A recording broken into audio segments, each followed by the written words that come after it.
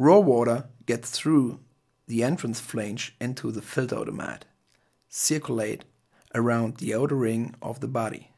From there, raw water flows through the filter drum from outside to inside of the filter drum.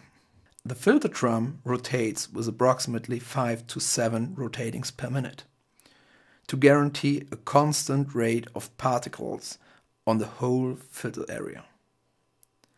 Particles remain in the segments of the outer filter drum. Clean water exits through the outlet of the filter. A timer inside the electrical controller or differential pressure indicator activates the backwash cycles. Therefore, an electrical or pneumatic-driven actuator opens the butterfly valve inside the backwash pipe.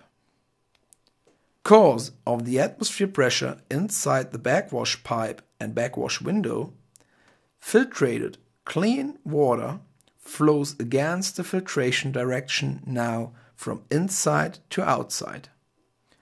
Solids loaded on the filter element will be flushed through the backwash pipe out of the filter. Because of the slow rotating of the filter drum, the whole filter area will be backwashed.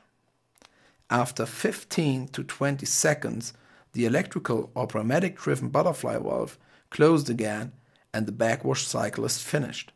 There is no filtration interruption during the backwash cycles.